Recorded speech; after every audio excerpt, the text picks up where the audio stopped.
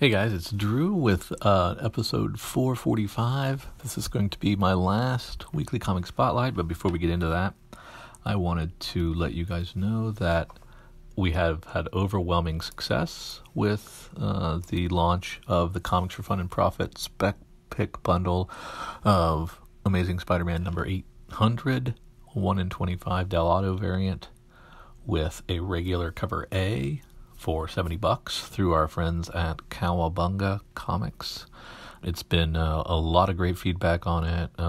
Sold quite a few to our listeners, and we really appreciate all the support that you're giving us and the fact that you're cleaning up on this deal. Again, it's $70. You get the ASM 800 1 in 25 Del and a regular cover A for $70. I just checked the CBS site. They are selling it for $125. And people are selling it all day long on eBay right now for $130. So quite the deal. If you are so inclined, you can also go for the remastered variant, which for $2,000 on DCBS, or you can get it from our good friends at Cowabunga for $700, I believe. And I think they're doing the black and white on DCBS for $4,000, but you can get that through Cowabunga for $1,200. If you are so inclined and are a heavy hitter when it comes to Spider-Man variants, it's pretty obvious which way you should go. Again, if any of those sound interesting to you, the $70 Del, which is beautiful, along with a cover A for $70, give them a call, 262-569-9999, or email orders@cowabungacomics.com, or just check out their website, cowabungacomics.com. And we appreciate the support that you guys have been showing them. That's very nice. So anyway, this is now my final weekly comic spotlight. I won't bother you with these anymore. So if you don't like review shows, you won't have to hear them on our feed from now on. But this is the last one, my 250th weekly comic spotlight with my co-host John Mayo over at the Comic Book Page website. You can check out more of those if you want. With the new co-host, I'm looking forward to hearing what he has to say. I wanted to thank everybody for listening and all the kind words, so I appreciate all of that. And now let's play that last one. Now, starting us off in DC is Batman Sins of the Father.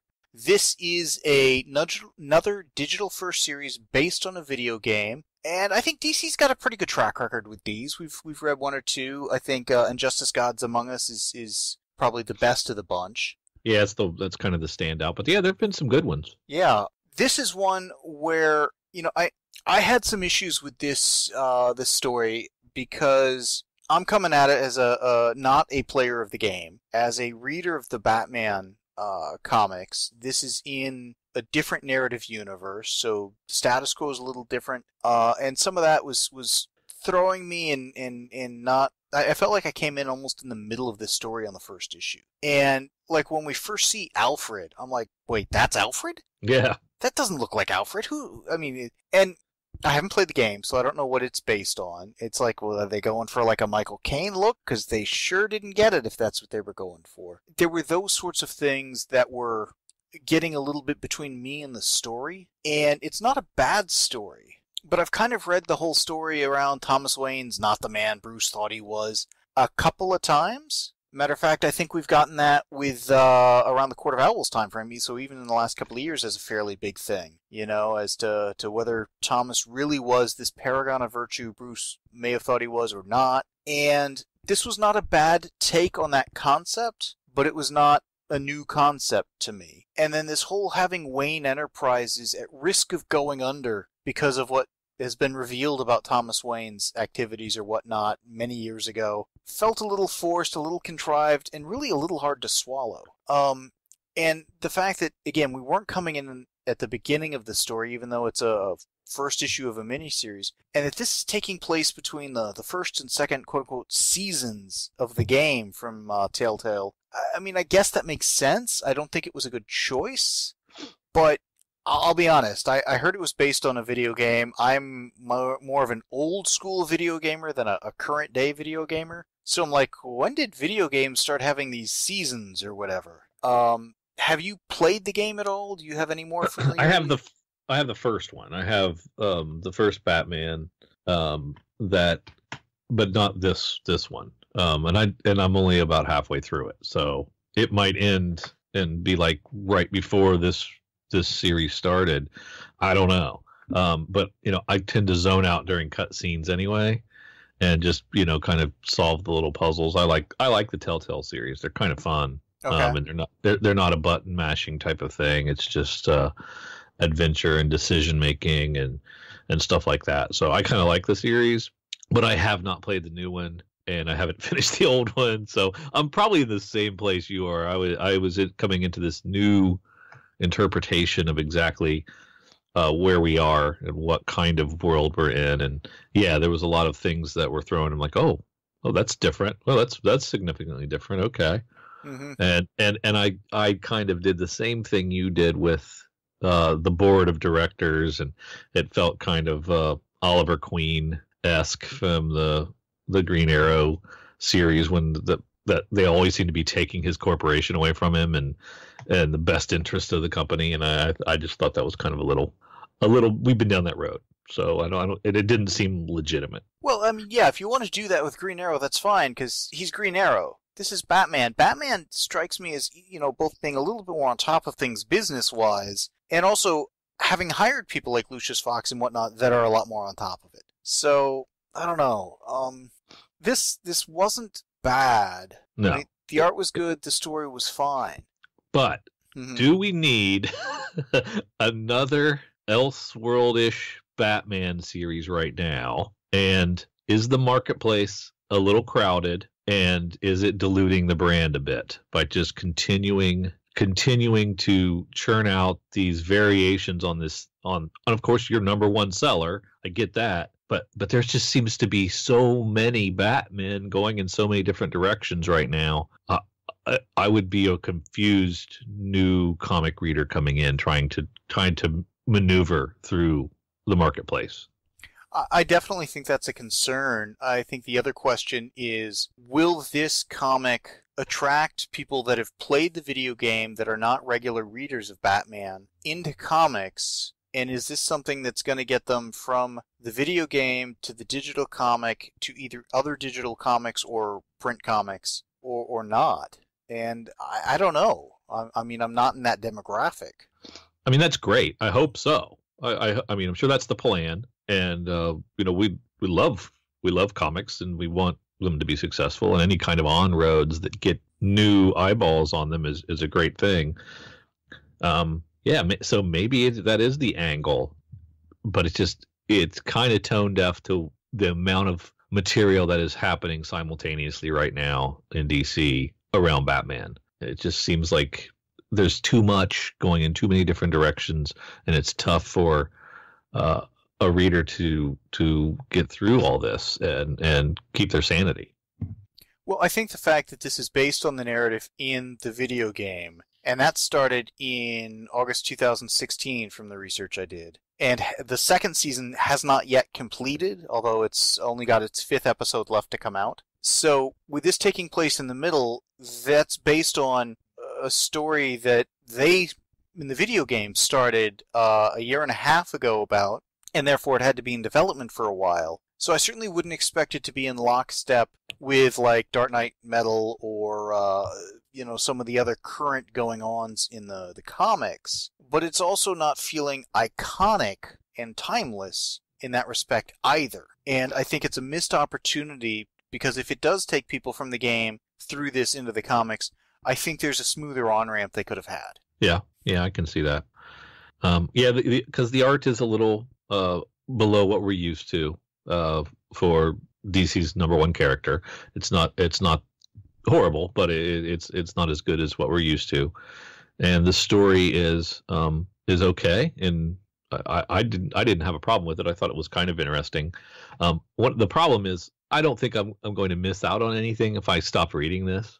Yeah. I think if something happened and I could never get another one of these, I would be okay. And I don't feel like that with some of the other DC titles. That I don't want to miss them. I don't really care if I miss this. It's okay. It's a nice little Elseworlds type tale and not branded, but in that category. Right. It's just okay. It's just okay so far.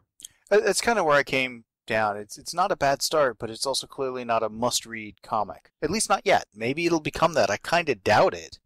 It doesn't look like this is going to be quite the success story that Injustice: Gods Among Us has turned out to have been. With it still going on in its what, sixth or seventh miniseries or whatever. And it seems to be outpacing the game as far as production. I don't know if there's an Injustice 3 in the works or whatever, but it seems to be more prolific than the game, whereas this is probably going to be a short series and over with, I would guess. That's kind of my sense too. Yeah. And again, it's not bad. If you like the video game, you may love this. If you're into Batman, there's obviously tons of other stuff to be reading that, frankly, I think is a little bit better than this is, and in the main continuity. Now, this doesn't really fall into your all-in DC proper reading list. This is a decision point for you, isn't it? It depends how many issues this lasts, because I've obviously got a couple on pre-order over at Cowabunga. But yeah, this is one that is not guaranteed to stay on the list, but it was not so horrible that I feel the need to immediately pull it. I may give it another pre-order or two just to get a sense of how long it's going to last. I mean, if it's based on between 2 seasons that each went 5 episodes, now granted, I don't know how long one of these episodes is. I can't imagine this is going to last more than 5-6 issues of comics, but I don't know. Yeah, you're probably right. So, why bail at this point if it's going to be short-lived? Exactly. If I've already pre-ordered, most of it, why not just ride it through and see what happens? But if it was one that, hey, it's issue, we're at the beginning and it's going to go 20 issues, it's like, yeah, I'd probably pull the plug on it. Not because it's bad, but just because my reading list is kind of crowded right now. Yeah, I mean, does this isn't... Is this as good to you as any other Bat book currently being published by DC? Not that I can think of. Yeah, I don't think. I was trying to think. What am I kind of enjoying the least of all the Batman books that are out there? It's probably this. It's probably this. So, although it's not bad, there are better Batman stories being told. Even Detective, I think, is better than this. Oh yeah, definitely. I think. Regardless, at the end of this story, it ends. If you want more, it's pretty much go to the video game, or maybe they'll do a follow-on miniseries. But this narrative universe has a finite lifespan. So it's not like you're picking up any tidbits here that'll play into a future Batman or detective story, down the line. But that's just how my mind thinks. Maybe that's not a factor for most people. I hope this is successful in getting people from the game potentially into comics. But if you're already reading the comics, I don't know that there's much here for you unless you're really wanting a Batman story free of the confines of continuity of the comics, but maybe tied into the continuity of a video game. Yeah, you can't get completely away from it. No. For me, I'm going to go with a C+. I thought about a B-, but this is just, again, it's not bad. It's fine for what it is, but I don't see it having any staying power or any particular reason to recommend it to somebody who may not already be aware of it. Yep, that's right where I am as well. I'm going to give it a C+. If read the rest of the Bat books that are out there before you get to this one. I think you don't have to run to the store to pick this one up. Yeah. Shall we move on to our Marvel book? Yes. This is Infinity Countdown Prime. This is the lead-in to Infinity Countdown itself, which starts in 2 weeks, which actually I'll be reviewing with the new co-host after you step down. I figured new co-host, hey, we'll revisit it. Plus, there you go. Didn't look like a lot of other choices that week for Marvel. This is 30 pages of all new story. It's like, yeah, but it felt like a lot of kind of vignettes setting up the status quo of where are these Infinity Stones, what are these Infinity Stones, who has them, and what's the lay of the land going into the event. And the stones you thought you knew, you might not know. They're a little different than you may have realized. Yeah, well, One of the things I did when I started is I looked at this cover. It's like, oh, we've got, hands with stones. Let me see if I can guess the hands. And I got, I think, half of them. Actually, no, I'm not even sure I got half of them. I think I got two of them. And one or two of the others were pretty obscure, so I don't feel bad about not having gotten. And there were one or two characters they had in here that I'm like, really? They chose to add that character?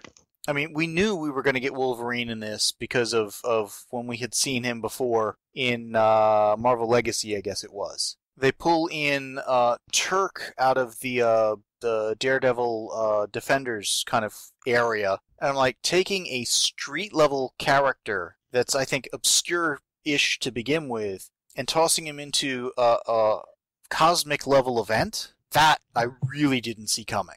Captain Marvel, they keep trying to make her like she's really relevant to the Marvel Universe. I'm not saying she's irrelevant, but I don't think she's as central as they're making her. So I'd guess that hand, but it's like, take it or leave it. And then, of course, the obvious one that I thought for sure I've got right of Ben Grimm, the Thing, completely wrong. Totally different character. Another one I didn't see coming because that character's recently shown up elsewhere in a different kind of context. But again, we've got Infinity Stones floating about, so they can play that issue. And then one or two of the others they brought in, I'm like, wow, I don't know. It felt to me like if you're reading this and you're well versed on the Marvel Universe, you'll recognize some of these characters that have been out of play for a little bit or just aren't used that often. But if you're not that deeply versed in it, you're going to be reading some of this saying, who is this and why should I care? How did this work for you? Because, I mean, I think you've got a decent knowledge of the Marvel Universe. Yeah, but I'm not... I didn't do the Hickman stuff with his big event that was Infinity tied in, right? And I missed some of the Infinity Gauntlet stuff. I don't think I've read all of it either. So this helped me. I mean, because it kind of reset the status quo and let me know where we were and that the stones had little different powers than what you remembered. And so there was tons of exposition in here, but I think it was probably necessary just to kind of get everybody on the same page. So when you go into this long event, that you're not confused along the way. But yeah, it was an awful lot. It was kind of an information dump, I thought. I really liked the Wolverine intro. I thought that him and Loki back and forth was great. But then that was kind of the peak for me. And then as it went along, I thought, I don't know if I want to participate in this, if it's going to be a long drawn out event. And then as I got to the checklist, I was sure I didn't want to participate in all those one shots and things that were going to happen. So I'm not sure if I'll be reading all this. It just seems like an awful lot, and over a long protracted amount of time that I don't know if it's must reading for me. You say long and protracted, but we've got a 5-issue limited series coming out monthly with 9 one-shots yet to come, not counting this one and the previous Adam Warlock. Yeah, I know. I guess I'm spoiled by the weekly or the compressed events that happened recently. I think DC did one, and I think Marvel did one too. That was kind of in and out, and you didn't have to wait. And I guess I got a little spoiled. I don't know if I want to go do any more of these, especially since I've got a long time to wait for Doomsday Clock now to finish up, and I've got Metal. I got a little extra time to wait for it to finish up. So I don't know if I want to do it again. I don't know if I get it back on the carousel. And I get that. I'm just thinking this is surprisingly contained for a Marvel event. It's again 5 issues versus the 9 that leaps into about 20 or 12 or whatever with the additional epilogues and issues they cram in there. And again, there's no Frontline series or other 5 or 6 miniseries. Yeah, we've got the Dark Hawk and the Champions or whatever and a few one-shots. But 9 additional issues compared to, again, the 50 or 60 we sometimes literally get. I'm not saying it's tiny. I'm not trying to talk you into staying with it. It's just the way you were talking about long, drawn out, etc. It may be more than you want, and I totally get that. It's not as bad as many other Marvel events have been. Yeah, I guess in comparison to something that balloons to a 10 or 12 month event, then yes, this is only 6. So I think it's on par with Dark Knight Metal if you count the 2 preludes, the 7 one-shots they had. Yes, yes. So I think faster speed makes sense. I agree with you on that. This is going to tie into a lot of different characters, a lot of different things. When does the Infinity War come out in the theaters? Is it May? So it's right in the middle of this? That's a great question. I do not know. I think it's a Memorial Day release or somewhere around there, I think. I haven't kept track of that. Maybe that'll be good timing for this. Maybe it won't. I don't know. If you're curious about this, I do recommend considering picking this issue up because it had a pretty good thing at the back on the saga of the Infinity Stones, and it's a pretty good primer, and I think that is... Yeah, there was a lot of information there, and it really took you through the whole history of it, really. Yeah, I appreciated that. I hadn't realized quite how far back some of the history went. I haven't read a lot of the early stuff. But I was around for the Infinity Gauntlet and Quest and War and all those other things. But it gave both, here's what the new Infinity Stones are, here's what they originally were, the colors have changed, yada yada. So I thought all of that was good, but I think they almost might have been better off doing that as a free 16-page book or something, versus this is a $4.99 comic. Yeah, I think because I think really this is if you're into this series and you want to do this event and be up to date with what's happening, you really should read this. You have to read this because of all the information and the fact that these stones have changed since what you understand of them. So yeah, I think you're right. It is kind of important for that. Wouldn't that have been a fun giveaway though? Yeah. Exactly. If they had taken basically the back matter, everything but the comic story itself, and just said, here's a teaser, particularly if they had done that maybe in the Marvel previews when they were soliciting this stuff. I don't know. It's something they should think about next time. And let's face it, there will be a next time. Maybe not for the Infinity Stones, but for something. I felt, by and large, the story itself was more of a teaser than the actual start of the story, but that's not too surprising. That's why it's the Countdown Prime and not Countdown number 1. But we already had the Countdown Adam Warlock, which I think had originally been solicited as Guardians of the Galaxy number 151, but I could be wrong on that. This is one that I'm kind of sort of mildly curious about what's going on, but I don't feel, oh my god, I'm just so amped up for this. Not by a long shot. But that's because I've also been around the block with the Infinity Gems a few times in the Marvel Universe. It can be a fun story, but I'm not seeing here the level of story that like Jim Starlin has done in the past or things like that. I think they're going back to a well that has been mined pretty severely and pretty well in the past. So there's a high bar to get up to that they haven't quite gotten. Yeah. I think the art's fine in this. I think this, to know what's going on, you're probably going to want to read this, especially if you're in for this entire thing. I'm curious if you could just pop in on the countdowns and stay away from all the little individual side quest books. Sometimes they allow you to do that, and sometimes you miss out. I don't know. That'd be curious if we, instead of, what did we determine, 12, 15 books, it's only 5 or so. So essentially, how essential are those Captain Marvel, Daredevil, Darkhawk, Black Widow, Champion offshoots is the question. Yeah, that's a fair question. I don't think, I did not read the Adam Warlock, so was it chock full of information? Not really. Yeah. It basically explained how he got out from where we saw him, because we reviewed the Guardians of the Galaxy 150, right? Yes. How he got from there to here. Okay. And did you feel like you were missing out on that story not having read it? No. Kind of. I did feel at a little bit of a loss. I felt like, well, I bet you, long time Marvel fans who have read all of this stuff would get a little more out of this book than I would, because I don't seem to have the vast knowledge of it. But they also held my hand enough to give me all the information. I don't know if my enjoyment level was where it should be, because I wasn't seeing things that I was very fond of and knew inside and out. Mm-hmm. So that probably hurt me a little bit as well.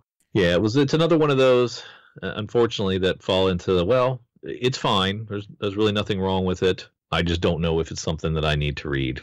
I can understand that, and this is one of those things where it did not really sell me and get me excited for the event, if it's really even an event, because it's like, I'm not sure how many other titles are going to connect to this.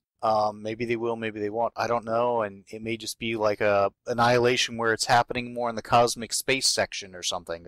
I don't know. I'm going to go with a B- on this. I thought the art was good. Deodato rarely disappoints, and he certainly didn't do that here. The story could have had a clearer through line, and it really should have gotten me more excited for the event than it did, is really what it comes down to. Yeah, I'm in lockstep with you so far. I'm going to go with the B- as well. It was better than the Batman book for sure, and cost a little more, but had a lot more meat on the bone. And I think for folks that want to be a part of this, there's a lot of good information here, and something that you might want to read. So it's not something I would tell people to shy away from. I just don't know if it's my cup of tea. It's funny because I would recommend it more for the back matter than the main story. Exactly. And that's not a good thing to say about a comic. And again, the story's not bad. It was fine. But I really think $4.99 for this, man, that's, even with the extra pages, that's a little rough. Shall we move on to our other book? Yeah. Now this is The Further Adventures of Nick Wilson, number 2 from Image. I did not pre-order this. I've read the pressed PDFs of the first and second issue, and I've got this is another one I got really mixed feelings on. It was one that I didn't pick up during the solicit cycle. I felt the first issue was a little bit of a slow start, kind of setting up the main character who's... This Nick Wilson's like a celebrity superhero. He's lost his powers. I guess he was the only superhero in this world. And I'm like, that's not a bad premise, but I did see Hancock when it came out years ago, and it was not that radically different. Not exactly the same either. This issue continues the story forward, focusing a bit more on Nick's archenemy, who's offering him a job. They're going to open up a museum around the Nick Wilson experience. Okay, that's kind of interesting, and I'm enjoying the story, but it feels kind of leisurely paced. Yeah. And I really don't know where this is going. I haven't decided if I'm going to stick around for it or not. There's only another 3 issues, but with this, it's like I haven't invested anything, so I could easily walk away if I wanted to. If I keep going with it, it's going to be just out of curiosity, and if I had less stuff in my to read stack, which I still have quite a bit, this might have gotten onto it. And it still might. I don't know. The art's good, the story's fine, but I just kept struggling with where is this going, and it's like things were happening to and around Nick. Yeah. But he wasn't really acting as the protagonist of the story. He wasn't making decisions. He wasn't... I mean, obviously he's critical to the story. It'd be like doing a biopic on Elvis without Elvis involved or mentioned. You can't do that. But you could tell a lot of stories around, say, the history of Elvis, the Colonel, or whatever, the impact he had on music, whatever, without really focusing on what Elvis, who he was, who he did, type thing. And we're somewhere in between those two extremes here. Nick's doing stuff, but it felt like all the decisions he was making, he just kind of sort of fell into. He didn't really have anything better going on. So I kind of liked it, but was kind of not sold by it. Yeah, I liked it, but I don't know if I'm liking it for the right reasons. Okay.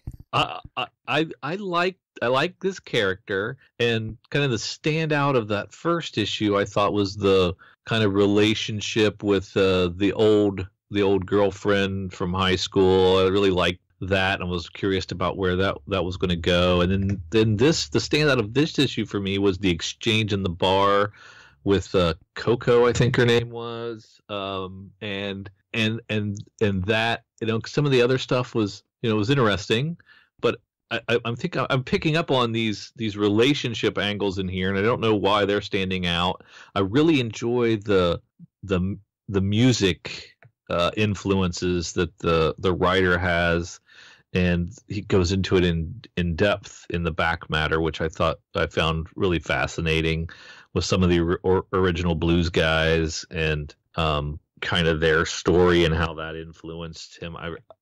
It doesn't really play out that much on the page. There's a conversation about it a little bit, but for the most part, it's just kind of like a little essay that he throws in the back. But I found that fascinating.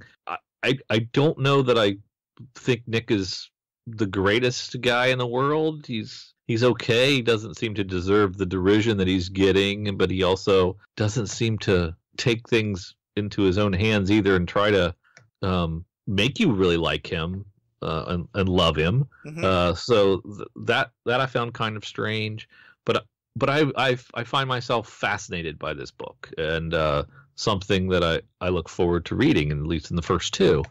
And so that's something. And yeah, but for me to glom on to these kind of relationship angles within this superhero-ish type book, and to kind of really get the most enjoyment out of the back matter, that's probably not the way you're supposed to enjoy a book. but for me, it's really kind of elevated it to that next level, and made me really appreciate it, and really appreciate the medium of the single issue comic, because there's something here for me beyond waiting for a trade, and I felt like, although we didn't move a long way, I still felt this was a really enjoyable issue experience, and I kind of value those more and more because they're fewer and farther between. When what we're getting most of the times is chapters and sometimes even bits of chapters in a single issue. I felt like I really got a solid comic issue here, and I appreciate that. And these are not easy to define reasons to read a book. Mm-hmm. I can't say it's a great character who you really root for. I mean, you kind of do. You don't want him to fail, but that's not what attracts me to this book. And although I'm really enjoying it a lot, I don't know that it would be for everyone, and I don't know that everyone would enjoy it to the level I do, because I'm enjoying it for the weirdest of reasons, and that's okay for me, but it might not work for a lot of other people. Well, it's funny because the back matter talking about the music and stuff, obviously there are parallels to like Phonogram and such. Yeah. The difference with Phonogram is I'm not much of a music buff. I mean, I obviously listen to music and stuff, but I found that back matter in the Phonogram miniseries stuff to be more interesting than, I mean, this I just glanced at, skimmed a little, and it's like, yeah, this isn't for me, for the back matter. So to me, that added absolutely nothing. Yeah. And I could see where it was, tangentially related to the story, but with Phonogram, it was so much more integral. Yeah. And your point about the conversation with Coco and stuff, I thought that scene in the bar, and there are a couple others we could easily point to, both in this issue and the previous, great conversation type stuff, very good character moments, and almost cinematic in some respects, in terms of the quiet moments in a movie or whatever. Yeah. But it was like we were hanging around with Nick Wilson, just kind of stalking him during the day or whatever, just to kind of see what happened.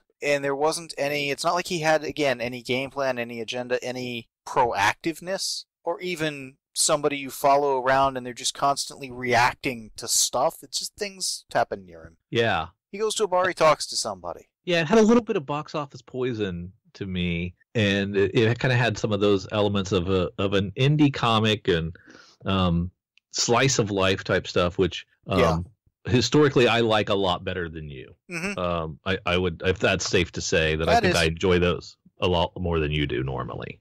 I'm okay with the slice of life sort of stuff if I know that's kind of clearly what I'm going in for. That wasn't really what I got the sense here. They're trying to use the superhero genre to lure us in for kind of an indie slice of life thing. Yeah. Imagine if this guy had not been a superhero but had been a rock star fallen from grace. Yeah, I think it would be the exact same comic. Absolutely. Instead of his archenemy, it's his music rival. You're right. It could be. He does not have to be a super. At least so far, 2 issues in, and there's only 3 left. He does not have to have been a superhero, because that doesn't play a big role. Yeah. But that doesn't mean I didn't enjoy it. I mean, I still did, but I could definitely see where you would think one thing and say, well, where's the superheroing stuff happening? And yeah, it doesn't. Even the fall from grace years later type aspect, there's no aspect of getting the band back together, trying to rehabilitate his reputation, or, again, anything that Nick is setting out to do. Yeah, he doesn't seem interested in a lot. Just getting by is basically what he's doing. I have a hard time rooting for him because I don't know what to root for him for or to do, or you know what I mean? That's true. He hasn't told us what he wants to, what would be a successful arc for him. And it's a good read. I mean, the art could be a little better here and there. Yeah. The character moments are there. The art tells the story very well. I think there's a lot of potential here, and I think this is the kind of if I were to do like a writing team for like an X-Men or you know, a team book or whatever, having this group of creators involved for the hey, we've got a little bit of time as the X-Men are flying off to go do whatever, or the Avengers are in the Quinjet or they're at their mansion. Let's have just a moment where these two characters interact and we get to know them a little better, whatever. This team was doing a great job for that. Yeah, but there's definitely some playful back and forth, and it feels authentic, and you know, that doesn't, you don't get that a lot. You know, it's fun when that happens and it works. And but I can definitely see the appeal there, and also the fact that it might be missing something based on what you think this book should be. I didn't get a sense of plot trajectory or where it's going, and we're 2/5 of the way through. Yeah. So that frustrated me a bit.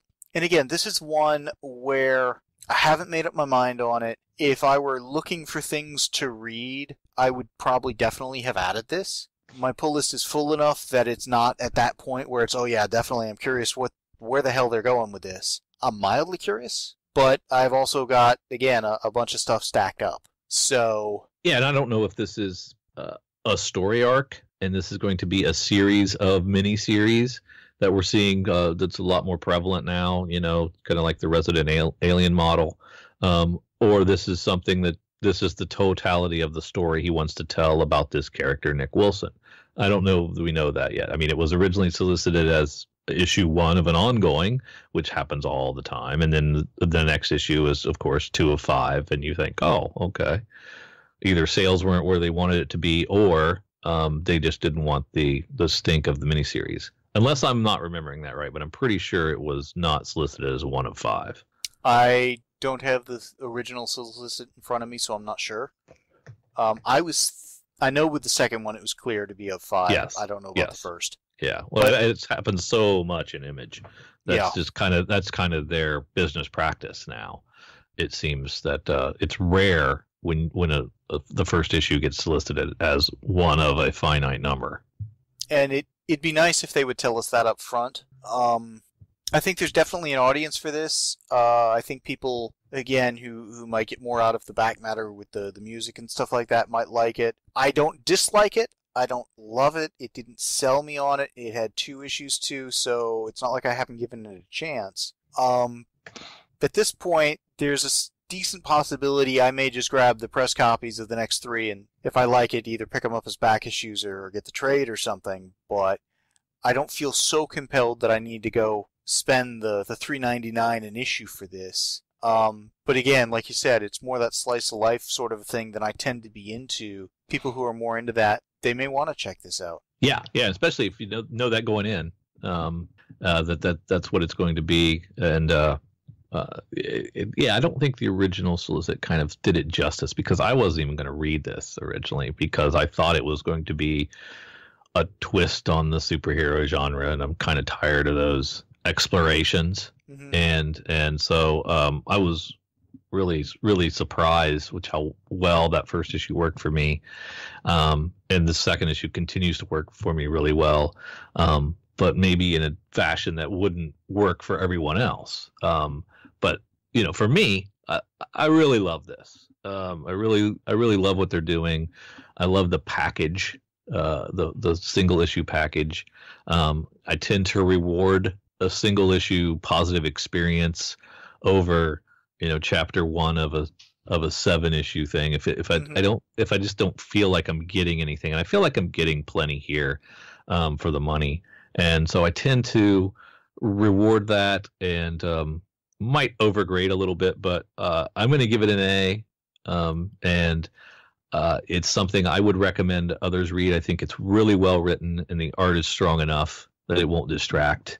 And I kind of want my final grade to be an A anyway, so Oh, that helps as well. we So could have come out with just about anything and it would have done well, is what you're saying. almost, probably Maybe we should have stopped last week with the A plus. with Yeah, the A plus on Invincible. I'm gonna yeah. go with a C plus on this. I mean, I get where you're coming from, but I found it just directionless enough of a lead character and kind of a story Hmm. that I felt we were just kind of going with the flow, and there's nothing wrong with that. It's just it's not enough to really make me think, wow, this is amazing or something like that. Oh, I can't argue with that. I could definitely see that take as well. Yeah, And it's just that's the great thing about comics. There's so many different absolutely. directions you can go, and we've sure explored a lot of them over the years. Yeah, well, and not every comic is for everybody, and that's how it should be because it'd be kind of boring and homogenous if it was that way. Out of the because again, 250 episodes, are there any titles that are particular highlights to you that you wouldn't have gotten on if we hadn't done this, or that really it's just wow, this is something that everybody should be reading? I think the big standout for me is Tom Zoller. Yeah. Um, Tom Zoller was not on my radar. He publishes at IDW, which I don't read much of, and it never looked like it was something that would work for me. So the introduction of Tom Zoller to me, and the fact that I just fell in love with everything that we read of his, Hmm. and now I'm working my way through Love and Capes and going back and talking to him at cons. That has been one of the biggest standouts. Was being introduced to something that I would have never even given a second glance to. He's one. There are tons of others. We some some Dynamite books that I probably wouldn't have given a second thought to that have been really strong. Some licensed properties that I always used to look my nose down upon, and I found some really great stories in that Hmm. kind of subsection of comics, and I've looked at those with fresh eyes again. It's really helped me to expand what I like and not be stuck in well, I know exactly what I like, and nobody can tell me any differently. Well, there's plenty of stuff that I like outside of my comfort zone, and then that becomes my comfort zone because I like it so much. And so there's never going to be enough hours in the day for me to read all the great comic books that are out there. So I'm going to keep looking for them, and I look forward to listening to you guys review some of those hidden gems and helping me find them. And uh, I've been overwhelmed this week with just the kind words from people, Cool. and it's been really nice to hear that folks have enjoyed my take on things, and my contributions, however small, to the podcast. It has been well received, and it's been really nice to hear. And I am going to miss the weekly conversation, Hmm. but I am so looking forward to being a listener, because I can't listen to myself talk, because so it's going to be great for me to be able to listen to you guys talk about comics again, and that's going to be a lot of fun for me. And yeah, thanks again to you for giving me the shot and for sticking with me for 250 episodes. And I've just had a blast. Well, thanks for doing it because I mean the format of a Marvel or a DC Marvel and another book. I mean, it sounds pretty simple, but there are some weeks it's been hard to figure out. Well, really, is there a decent DC or Marvel book that's not in the middle of a story or ending, or we just talked about or something like that. With the indie books, there've been a lot of them that I haven't been reading. I'm not that knowledgeable about. So you've certainly opened my eyes to a number of things in that area. But your willingness to just explore and come in with an open mind on a lot of this stuff, I definitely appreciate that and value that. And there have been times we've both stumbled across some stuff that we thought was wonderful. A few other times we had very different opinions, one of us much higher and much lower than the other. And that's great because, like you said, there's so much stuff out there and everybody's tastes are particular to them. And there's nothing right or wrong about what any person likes or dislikes about comics. And the discussions we've had, I think, have been very fun, and even when we've disagreed, we've still been able to be respectful to the creators who spent time trying to do the best job they could. Yeah, definitely. And there have been a couple of times I think we've both felt, well, this was clearly I'm not part of that target audience. They're going for something else. We'll try it, whatever. Some of those have been a lot of fun. Some of them, like when we did, what was it, Fairy Tales for episode 500. Yeah. I think we both came into that one not knowing what was going on, and I think I at least left still not knowing what was going on. I'm right there with you, yeah. But having the depth of what we've reviewed over the last 250 issues has been a lot of fun for me. I appreciate all you've done for the podcast and stuff, and I'm looking forward to again your clips every month on the preview spotlight and whatnot.